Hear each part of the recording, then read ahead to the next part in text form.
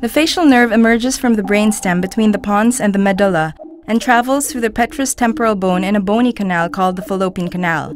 The labyrinthine segment is the first, shortest, and narrowest segment of the facial nerve that travels superior to the cochlea and opens into the geniculate fossa. After passing through the tympanic cavity, the nerve now exits the base of the skull through the petrotympanic fissure to join the lingual nerve.